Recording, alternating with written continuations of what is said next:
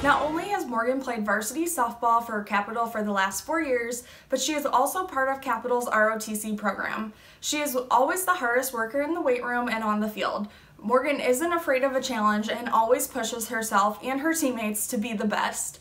She is a leader by example and an excellent role model for young women. I can't wait to see her excel in her future in the Army. Congratulations, Morgan. Crusader fans, get up and get loud for your senior from Broadview Heights, Ohio. Number 16, Morgan Fadel.